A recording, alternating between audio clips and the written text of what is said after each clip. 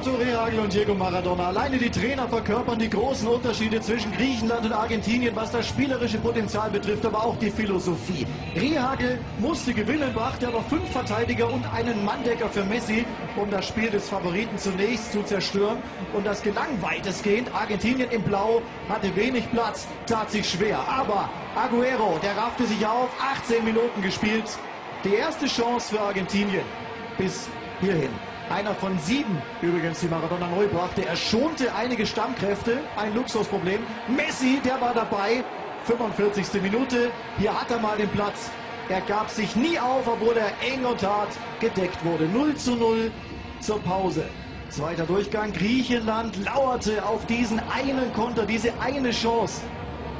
Und die bekamen sie kurz nach dem Seitenwechsel. Das ist Samaras. Nach Fehler von De Michelis. Samaras. Da wäre es fast passiert durch den einzigen Stürmer, den Rehagel auf dem Platz hatte.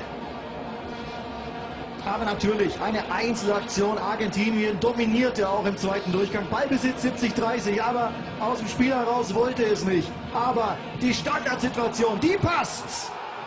77. Minute, Martin De Michelis. Es ist das 4. Tor, das Argentinien bei dieser WM nach dem ruhenden Ball erzielt. De Michelis bekommt da seinen eigenen Nachschuss nach dem Abpraller. Und Rehagel wusste, jetzt wird schwer, jetzt wird es fast unlösbar, diese Aufgabe. Zumal Messi endlich sein erstes WM-Tor erzielen wollte.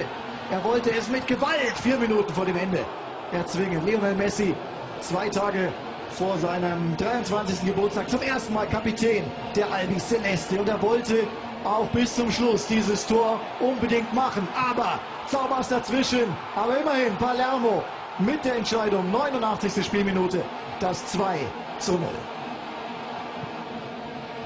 Lionel Messi, er wurde zum Man of the Match gewählt, weil er sich eben nie aufgab, weil er die Argentinier antrieb, die dieses Spiel 2:0 gewannen.